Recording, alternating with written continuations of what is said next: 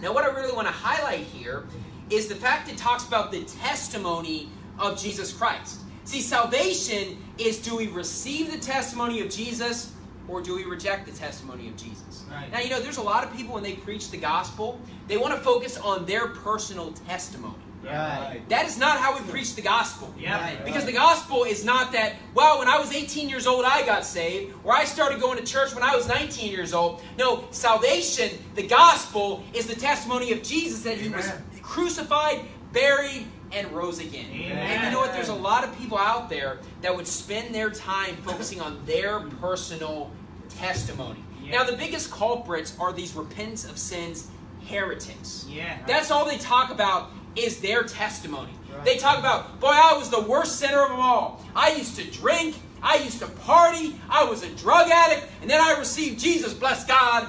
Yeah. Isn't that what they say? Now, here's my testimony. I didn't drink before I got saved. I didn't party. I was homeschooled. Now let's be honest. Who has a better testimony? Who has a cleaner testimony? Probably me, because I wasn't a drunk. Why would you glory in your sin? That's garbage. Yeah. And praise the Lord if you quit drinking. But look, the sins I committed, I'm not going to stand up here and brag about what I did before I was saved or what I did several years ago. Yeah. I'm glad I got it out of my life. Why would you brag about it? Do you ever see God's people bragging about the sin they used to commit? Do you see Paul the Apostle talking about, boy, man, I used to kill people? You don't see that. He's not bragging in a personal testimony. And why would you brag about that? It doesn't make sense. The repentance of sins crowd is the worst culprits. But you know what? The truth is that I've heard independent fundamental Baptist preachers say the strongest thing you can have is your personal testimony. Because nobody can argue against your personal testimony. You know what happened in your life, but they can argue about the testimony of Jesus. It's like salvation is whether or not they believe the testimony of Jesus or not. Yeah. Right. Now, here's what's funny about it. Most people do not receive the testimony of Jesus. Could we agree on that? Yeah. We got 99% of this country that, rejects it. 90% of this country is Catholic. 9% is all kinds of other weird religions. Most people reject the testimony of Jesus. You know what the truth is? There'd probably be a much higher percentage of people that would receive my testimony. Like if I told them about how God changed my life, they'd be like, wow, that's amazing. That doesn't get them saved though. Yeah. Right. I mean, who cares if I give them my testimony and they say, wow, that's great. Now look, if we want to bring people to church, talk to people that you know that are saved and tell them how great this church is and how it is changing your life. But if you're going to preach the gospel to someone, you don't talk about your testimony. Yeah. You talk about the testimony of Jesus Christ. Now turn to Psalms 19. Psalms 19, verse 7. And when it comes to people that focus on their testimonies, by and large, they're usually not saved. Yeah. I've been to, when I was a freshman in college is when I got saved. So the next couple of years, I was in all these Christian groups on the college campus, And they have every denomination under the sun. Because they want to accept everybody. So you got Methodists, Lutherans, Catholics, Baptists, Pentecostals. You got people from all backgrounds at these places. And they would have testimony time. And people would get up here and give their testimony. And they talk about, boy, I grew up in church. And when I was a teenager, I started to drink. I strayed away from God. And I came to college. I decided to rededicate my life to God. And everyone starts clapping. And I'm looking around like, am I missing something? Where's the part about you believed on Jesus?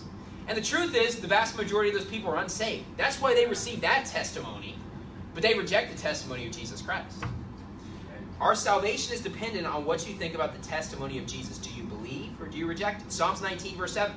The law of the Lord is perfect, converting the soul. The testimony of the Lord is sure, making wise the simple. Now, this verse is the whole basis for the Way of the Bastard series. The Way of the Master. And that is not cussing. That word is in the Bible. Right. The Way of the Bastard series by Ray Comfort. Who here knows Ray Comfort? The Way of the Master series. He's the biggest repentance of sins heretic in the world right now. He has such a huge reach where he's preaching the gospel to people. And his whole thing is getting people to turn from their sins. This is his big verse for his ministry. What he says is this. He says when it says the law of the Lord is perfect, he says that's referring to the 10 Commandments. So when we preach the gospel, if you want to get people saved, if you want to convert the soul, you just talk about the 10 Commandments. Now here's why that's foolish. Look up the word law throughout the entire Bible. And guess what the law... First off, there's more than 10 commandments, buddy. Yeah. There's a lot of commandments. Right. But the second thing is this. Look up the law in the Bible, and guess what it's referring to? It's referring to all the words of God. Yeah. Right. It's not just referring to commandments. Yes, there are certain laws in the Bible, but the whole Bible is referred to as the law of God. I mean, have you not cross-referenced that? Have you not looked that up, Ray Comfort? And so when it's saying the law of the Lord is perfect, converting the soul, amen, because guess what? You can't get saved without the Word of God. Amen. But it's not the 10 Commandments that is perfect, converting the soul. That's garbage. And yes, at the beginning of the conversation, we show people they're guilty. But look, you know, you don't have to browbeat someone and just talk about how, in front of their wife, have you ever lusted after another woman? That's garbage. Yeah. Why are you doing that? Once someone understands they're guilty, you give them the good news. Yeah. Right.